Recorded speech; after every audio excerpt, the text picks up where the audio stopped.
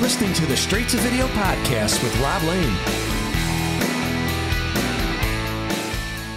All right, welcome along to a brand new episode of my show, Straight to Video. Massively appreciate you tuning in to what I can say is an episode pretty much 30 years in the making. Back in December of 1992, close to exactly 3 decades ago to the day when this show airs, myself and my friend Tot went to a couple of concerts on the Extreme 3 Sides to Every Story tour, one in Sheffield and the second in Birmingham. These shows would have a lasting effect on the journey I've taken ever since, and on today's podcast, I get to chat a little about that with my guest, Johnny Gioeli of the band Hardline, who are opening up on that tour.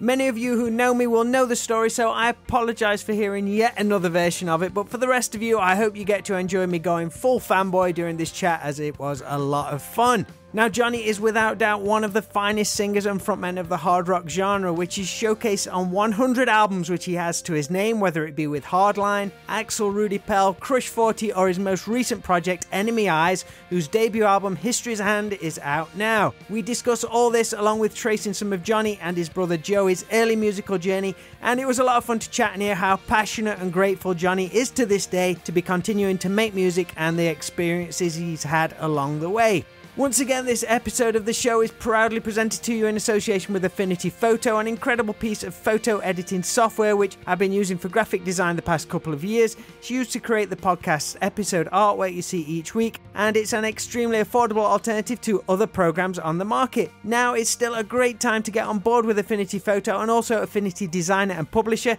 as they've just announced a brand new version 2 platform with some great price discounts, so please check them out at affinity.serif.com. Alright, really hope you enjoyed today's show, and if you want to learn more about Johnny and all his projects, you can find him on Facebook at Johnny Gioeli Official, or on Instagram at simply at Johnny Gioeli, or check out the Hardline website at hardlinerocks.com. But right now, please enjoy my straight to video chat with Johnny Gioeli.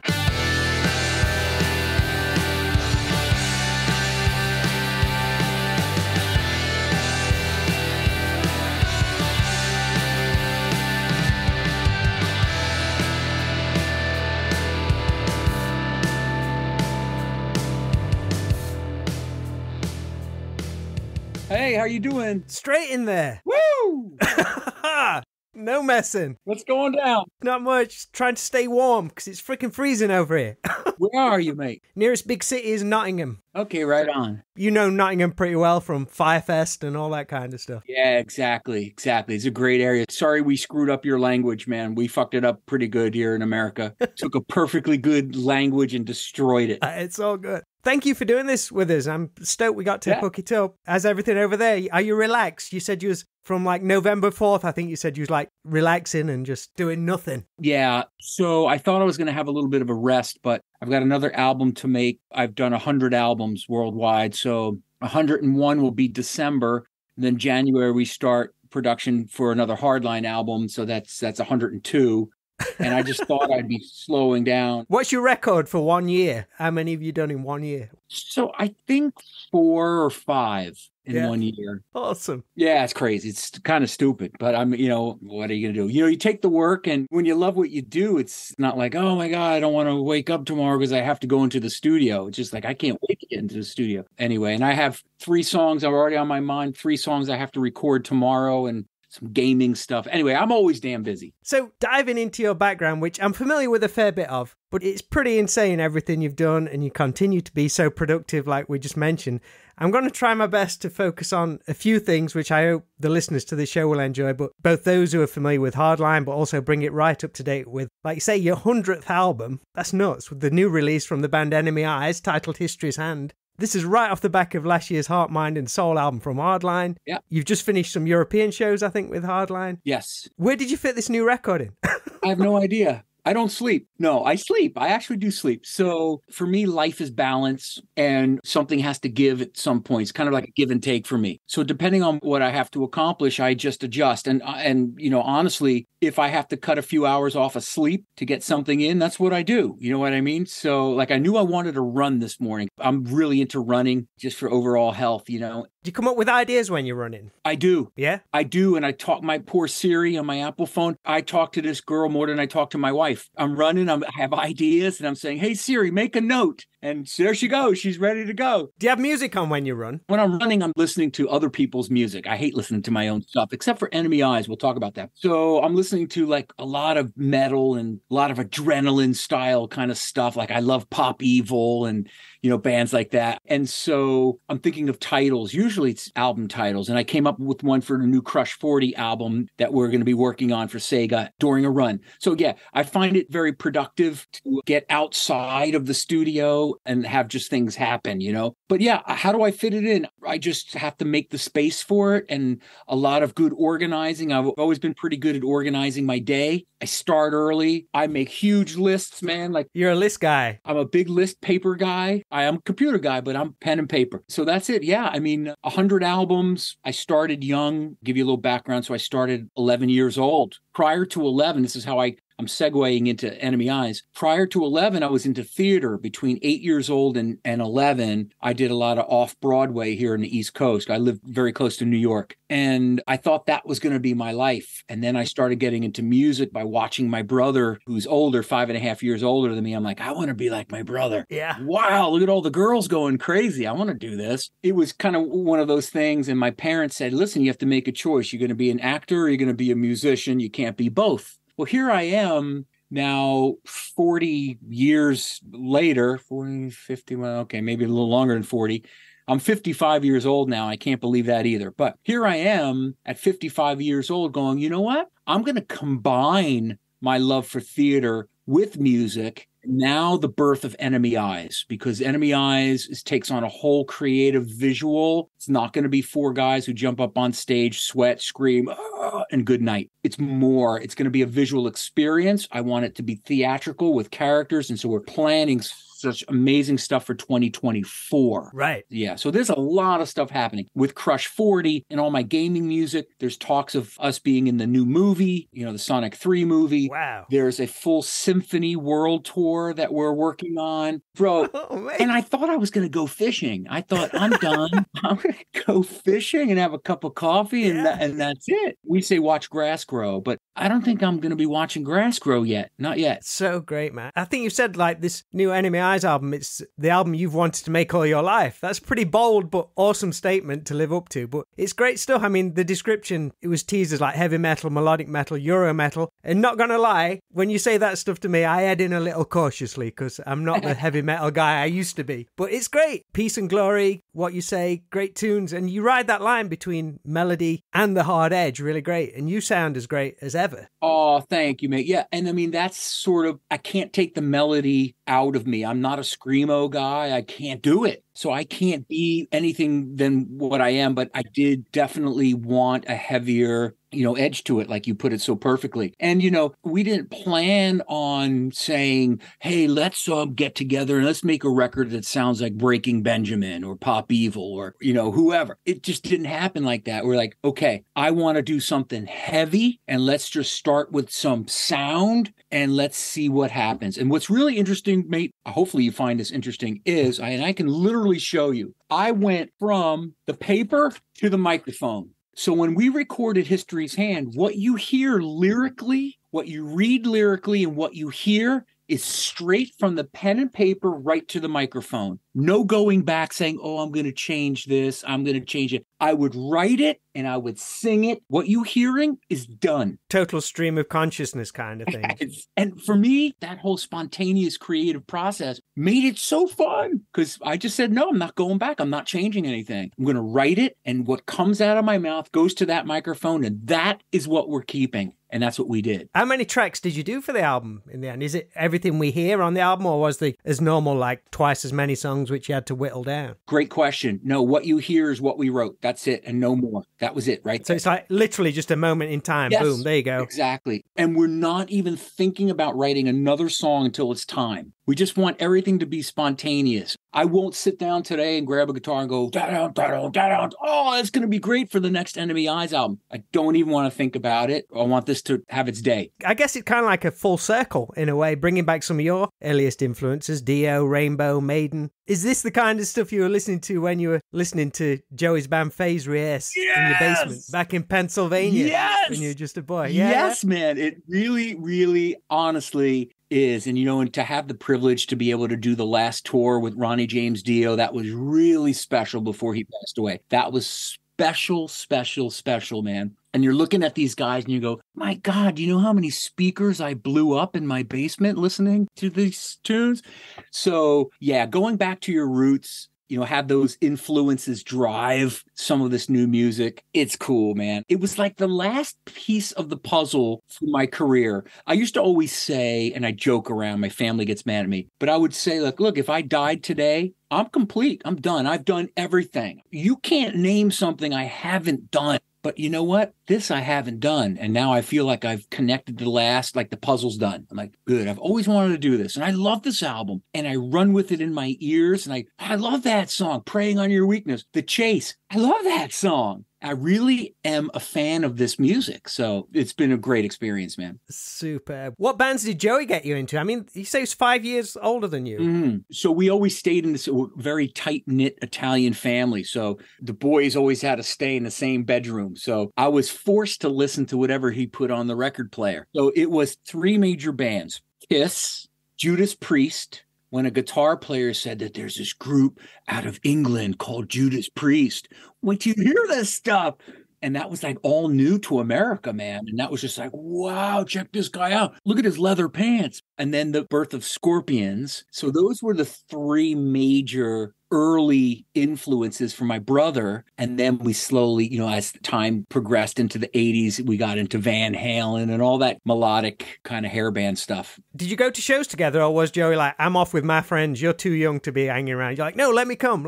I have the coolest brother on earth. No, he took me everywhere under his wing and protected me. And then once I started playing, so the story is what happened, how we really connected was we had this basement in the house, and that's where his band played. And every night they rehearsed, and I sat on the steps behind the drummer and I watched this drummer play. I wasn't a drummer, but I was analyzing how to play the drums. They would leave for the night and I would go down and I'd play this guy's drums. And I knew every song. I mean, when you're a kid, man, when you're 10 years old, you're a sponge. You don't have all the stresses of life and bills and shit. You're a sponge. I learned every song. I learned how to play the drums. I'd put his sticks back exactly correctly because I didn't want him to know I was playing his drums. And one day, bro, this is as honest to God as I can be, he got violently sick and couldn't do a show. And I raised my hand. I told my brother, Joey, I can do the show. And he's like, what are you talking about? I said, let me show you. I can play all the songs and I can sing the stuff too. Did he know you could even play drums? No.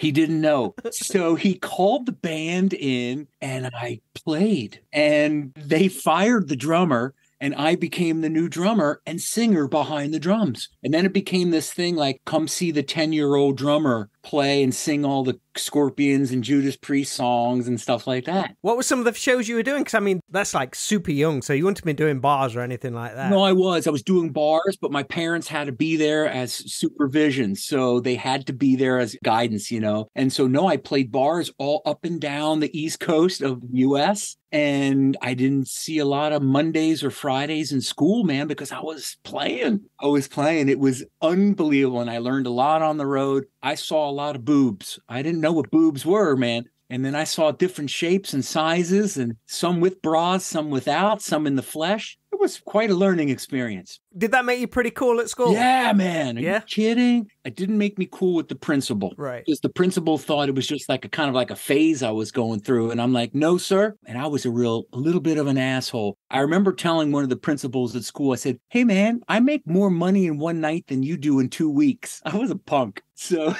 that didn't go over well. But my friends who I still communicate with today knew that I was laser focused on being a professional musician and, spreading music. They were like, we knew what you were doing. We knew you were going to do it. My friends are outside playing with toys, and I was down in the basement playing and writing songs. It's just kind of what my life was supposed to be. I'm probably going to jump a few years, but over time, that band became Killer Hit and later Brunette. Yeah. With like this fan base that really grew and grew. What bands were you playing with? Was you doing your own shows, or was you, because you're kind of East Coast at this time, so yeah. Was you opening for touring bands coming through town, or was you heading out doing your own shows? Yeah, all of the above. We did a lot of club shows. shows. We tried to support bands. Like I remember when the band Kicks was very popular on the East Coast, and we would try to get on as many support shows because we wanted to be in front of people. So that whole phase and Killer hit. And it wasn't until we moved out to California around 1987, 88, when Poison was just starting to happen, a lot of those big hair bands. Who pulled the trigger on that, saying we got to go to the West Coast? Was that just inevitable? My brother, man, he always had the great insight on where we had to be. He was like, we got to go to California now. And I was 18 years old. And I'm like, okay, Mom, Dad, I love you. We're going to go.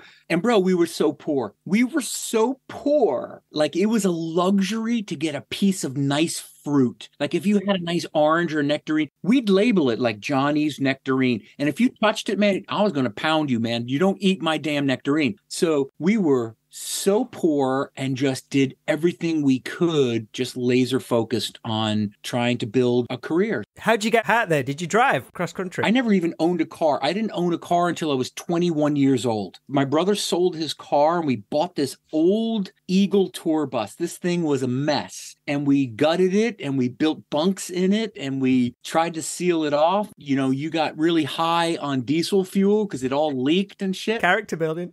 Yeah. And I'm sorry, people, but we stole water from places because we needed to fill our water tank. So we had water in the bus to drink and to shower. And we would hook up to people's houses, the hoses, and take a little bit of their water and go. I mean, we were 18 years old and we were freaking just trying to survive and do our thing. But we had great parent support. And they're like, okay, boys, go and do it.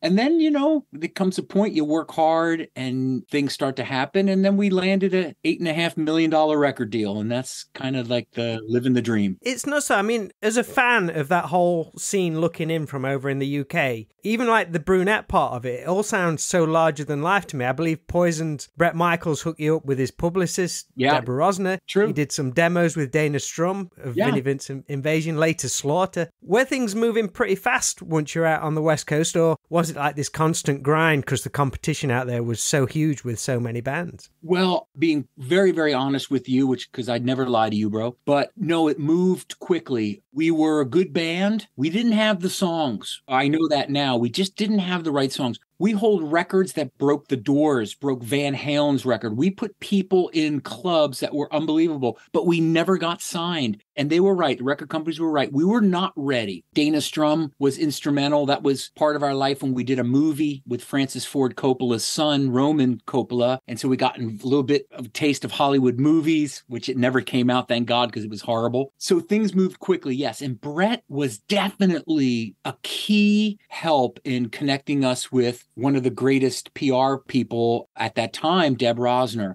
Today we have influencers and this and that and the other. Back then was, hey man, you got to get in front of people somehow. How are you going to get in front of them? Well, unless you knew someone powerful in PR, you weren't going to just show up in a magazine. So Deb was instrumental in getting us seen. Dana helped refine us musically. There was a lot of moving parts to it. And Bret certainly got us kicked off in the right direction. And then things started to happen from there. Who was the big band on the scene? Like, we want to be on the bill with them. In Hollywood, they had what was called pay to play, right? So you had to pay for your own tickets and then you had to kind of like resell them. We did that only once. Every show after that was complete sellouts. We used to have the big lights and it was like a big extravaganza when we played. It was really cool. I mean, because I guess Tough were in a similar position to you. They was like out there for so long, like grinding away. Yeah. So Tough was one of the bigger bands that we'd want to do shows with. I'm trying to think, mate, my God. Was Butch Walker out there with Bite the Bullet at that time, which went on to be South? Oh, yes. Yes, absolutely. Yep. And then there was Doug Aldrich and Lion. When Lion played, it was a big thing. What about the Lit Dudes with Razzle? Oh, yes.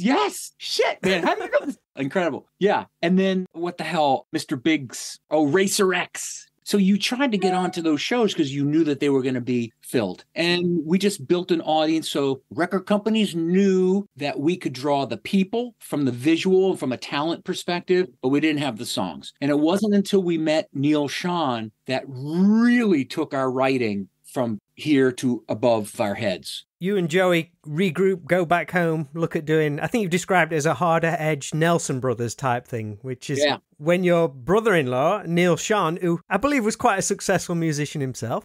Yeah, not bad. Not bad. Not bad. A few 60, 70, 80 millions records sold. Yeah, not bad. He's learning. You guys form what would become Hardline. Was it intimidating for you at all, following the footsteps of Steve Perry, John Waite, arguably two of rock's all-time greatest singers? But I guess both had their own style, so you could come in and do your thing as well. Yeah, I mean, I wasn't intimidated. You know, I was more felt grateful and honored that I could be in the same company as those guys, but I was a confident young bastard, man. So I was ready to show the world what I could do. Yeah. And it was at a Christmas gathering in my home where my brother and I were playing the song that we were working on for this Hard Rock Nelson thing. And that's when Neil ran in. He goes, "Let me see the guitar." And we have never asked him for help up to that point. We never did. And even prior to Hardline, the actual band, we only wanted Neil to participate in producing us, help us refine these songs. Because when he grabs that guitar, man, he is so brilliant. So brilliant. He can just take something that sounds so average and make it 10x by just modifying chords. His chord knowledge is incredible. And he doesn't even know what the chords are. I'll be like, "Neil, what is that chord?" He's like, "I don't know, man. It's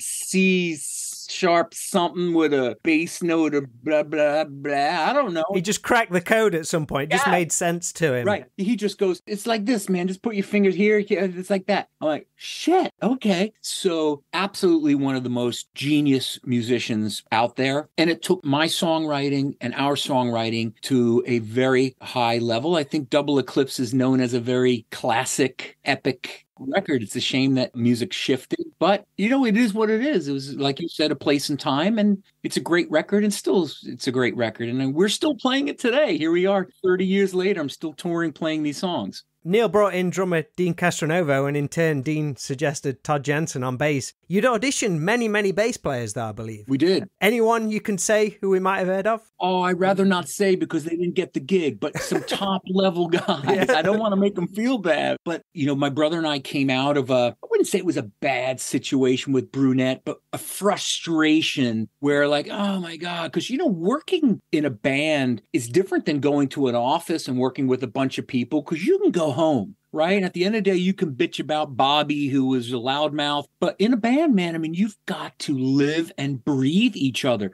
So that culture has got to be perfect. Right. And so some of these bass players, while they were just phenomenal talents, didn't fit our culture. They didn't get our jokes. They didn't get us. You know what I mean? And Dean kept saying, I know this guy.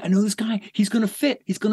He's out with David Lee Roth right now. But when he comes back, we got to play with him, got to jam. And we knew in 2 seconds, we're like, okay, that's it. And the band was put together. Now, Dean Castronovo, I can't stand this guy. I hate this. No, I'm kidding you. I was just with Dean in California. We had a blast together. I love him forever. The album Double Eclipse, it's very often hailed as probably like the last great album of, I guess, the commercial hard rock genre of the 80s and the early 90s. You obviously weren't aware what was around the corner at the time, but back in April 1992 when it was released, things were still great for hard rock. And I think your very first show with Hardline was opening for Van Halen in Detroit. No pressure. No pressure. I'm in my young 20s. My first live concert as Hardline on an international $8.5 million record deal and 55,000 people. No problem. I got this. So I remembered so well. But again, I was not nervous. I couldn't wait to get out on that stage. I remember talking to Alex Van Halen. At the time, I was into juicing carrots and like really healthy, man. I was like, my days off and stuff, I was at the gym and poor tour manager. I'm like, find a Gold's Gym for me. Anyway, and I was talking to Alex and because he was into juicing, Van Halen guys were getting really healthy. And I said to him, Alex, I'm looking at all these seats, 55,000 seats. I said, bro, does this look big to you? Like, holy shit, look at this, man. And he just looked at me. He goes, no. I just started laughing. I go, really? He goes, no, it's just like another show for us. I went, wow. Anyway, it just took me. I mean, I couldn't believe I was there. But I remember that remark. And I'll tell you why. Because I never, ever wanted to. I respected his answer because to him, it just looked like the same show that they've been doing for years and years. I get that. But I never, ever wanted to lose the feeling of holy shit, look at this. That being grateful for being able to play at a place like that. So now when I do festivals and I'm playing 25 to 120,000, man, I am just like still in awe of like all these people show up to listen to music. It's so cool. But anyway, I got off track a little bit. Sorry. That's fine. Did I also hear you say that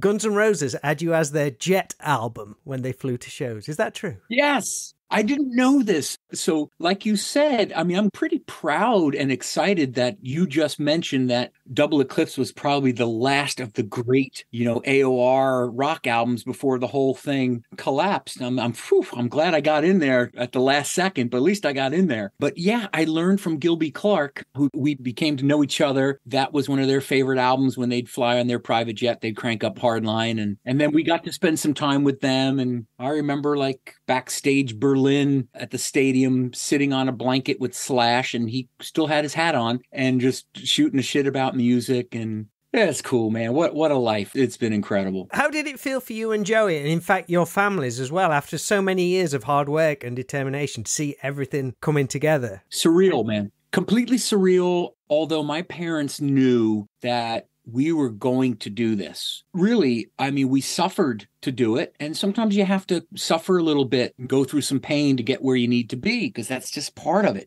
And so I sacrificed, and we sacrificed a lot. My friends were having normal lives. They had jobs, they had income, they had cars. I had a nectarine. You know what I mean? I had an orange. So, there was a lot of sacrifice from my family, my current family, even today. My tour with Axel Rudi Pell and Hardline and some solo shows started in August. And I just returned home on November 7th. That's a long time to be away from your wife, from your dogs, from your kids. It's a sacrifice, but also I truly believe that any one of us, if we have a gift, we got to use it. We got to use it. And that's what I vowed to do, man. It's kind of like, it's almost a little religious for me. You know what I mean? It's like, I got to use the gift. I am getting old and I am slowing down and the travel is harder. But when you perform and you see how you brighten people, man, like you can see them escape from the world. And I always say that live. I said, listen, we are here together. Forget about everything outside of these walls and let's live tonight. And people just go, because that's what we need, man. We need our safety net. We need our music. It's cool. What I'm really excited to talk about is next month is 30 years since you came to the UK with Hardline. Are you kidding me, man? And opened up for Extreme. Jesus Christ almighty. December 1992. All right, here's a great story. All right, so I show up in England. We're all flying in economy, but we didn't care. We're like, we're going to England and we're staying at the Mayfair in London. That becomes home base for us. I met Stevie Wonder there. Can you believe it? I'm like, oh my God. But prior to getting this is a great story. Cars picked us up, like our limousines picked us up at the airport. And my brother and I had our own car. I don't remember why, but we had our own car. And we're coming into the Mayfair and it's packed with people. I mean, the streets are filled with kids and just like all this mayhem around. I said, oh my God, Joey, they're here for us. Holy shit, Joey, this is going to be incredible. We've already broke the UK. Yes. We're like, oh my God, we're playing Wembley 2 nights. Oh my God. And we knew Extreme wasn't staying there. So we knew it wasn't for Extreme. And we open the doors, man. We pop out and we're like, no one's looking at us. And I look at my brother and go, wait, this isn't for us. And it was for some little pop stars, these kids that used to wear their clothes backwards. I can't remember, Criss Cross or something, some rapper kids. And I'm like, we laughed, bro. We laughed so hard. We thought we made it. Here we are. Look at those people. They weren't for us. Yeah, the UK will bring you back down. You guys smacked the shit right out of us. I got to show you this. Check this out. Oh my God. Look at that. That's from Sheffield on the 15th of December. Are you kidding me? How nuts is that?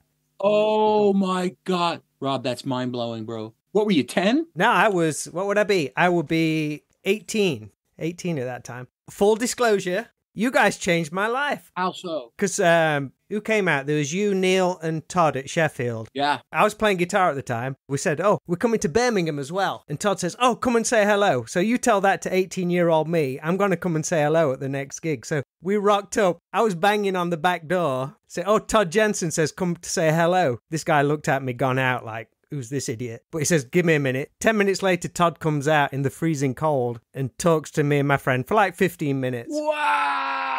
After that, I was like, Todd Jensen plays bass. I'm going to play bass. So I've been playing bass in bands for the last 20 some years now. No shit. Yeah. Mate, you guys changed my life. That's incredible, mate. That's absolutely incredible. But I can always remember you coming out on stage saying, get up, and you made everybody get up. Because these was all like seated arenas. Yeah. So you made everyone get up before you started the song. Damn straight, man. There ain't no sitting. Even my grandmother got up on Van Halen. I couldn't believe it, man. She's like, no, I'm standing on that seat. She stood. We used to stand on our seats, man. That's what we did. Awesome. Oh, yeah. Oh, that is an incredible story.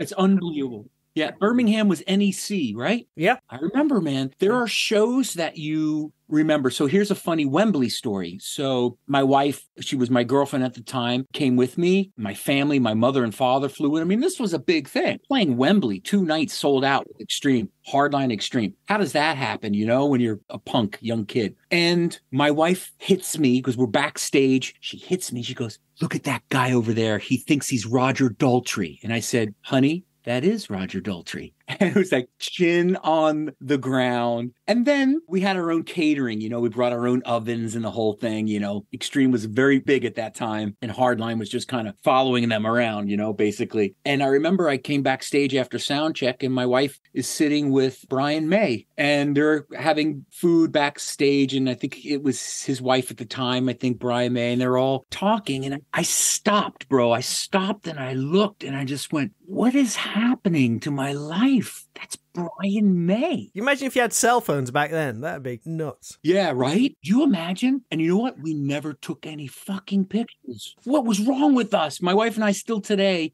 we say, why didn't we take a damn picture? Because she was in the moment. You was in the moment. In the moment. There was a picture of Sammy Hagar, his big nose and my big nose singing together on stage, nose to nose. Some photographer out there has that picture. I saw it and I'm like, oh, wow, that's really cool. And my day went on. Instead of saying, hey, can I get that picture? I would give a left leg, well, maybe a foot or a toe for that picture. I mean, there's great shit out there and you just think it's going to continue forever. And just, yeah, like you said, in that moment.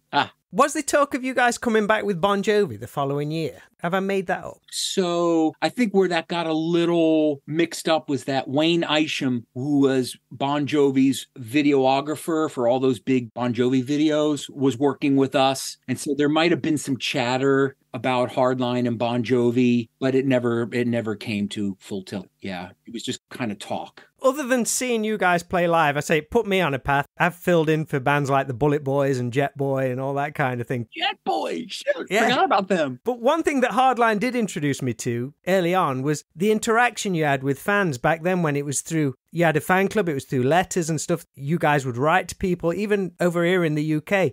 And it was this really small, tiny community, but really connected. One which I think nowadays, had it happened with social media, that would have been huge. Did it ring true for you guys back then? Whilst you had the big names in the band, a major label record deal, you were still doing things on a grassroots approach too. Was that important? Was you behind that? Who was behind all that? Do you remember? Yeah, no, absolutely. As a matter of fact, it was like the record deal and starting, even with Neil. I mean, Neil's a trooper, man. Neil was a real musician. We vowed to do a meet and greet after every show and sign and touch every single person, no matter how long it took, bro. And sometimes it was 2-3 hours after. We would sign and talk to every single person after every Hardline show. No, I mean, that's the lifeblood of your career and your music. So I'm still holding this thing. Yeah, you see what I'm saying? You know what that meant to you, right? I mean, it's really that grassroots. I mean, that's the foundation of your career. You've got to do it. Here's a great story. I know we're running out of time, but I've got to tell you. So we were in France. We were doing a promotional tour for Double Eclipse, and we were at this very, very exclusive restaurant. And there were some fans, and they asked for an autograph. And I didn't have a pen. And this older couple said, oh, here, you can use my pen. I said, oh, you're from America. And they said, yes, we are. We're touring around. I said, oh, wonderful. Thank you so much for your pen. And I signed for these fans, took some pictures, blah, blah, blah, the whole thing. And here you go, sir. Here's your pen back. A year later, we're doing a U.S. tour, and we're doing exactly what I said, Rob. We're hundreds and hundreds and hundreds of people lined up to do a meet and greet. And this older couple comes up to the table and says, do you remember being in France and you borrowed a pen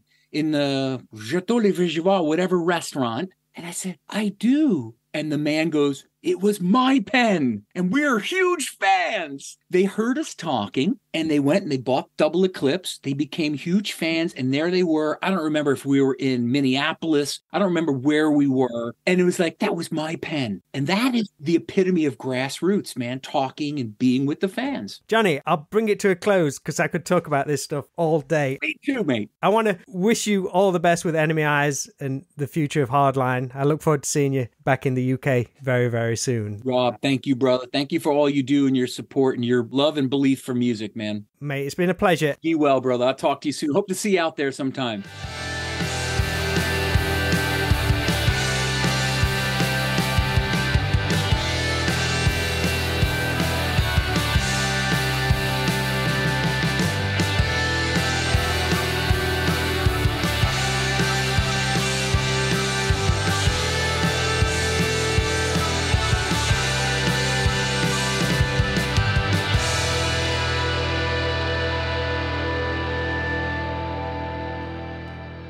Huge thanks to the awesome Johnny Gioeli for chatting with me on today's Straight to Video podcast. That really was a treat to share some of my early musical memories with such an amazing singer and rock and roll journeyman. Remember, the new album from Enemy Eyes is out now, and all up-to-date Hardline news can be found at hardlinerocks.com. We're getting close to the end of 2022, just a couple more episodes until our Christmas break, and I massively appreciate all the support you've shown to the show this year.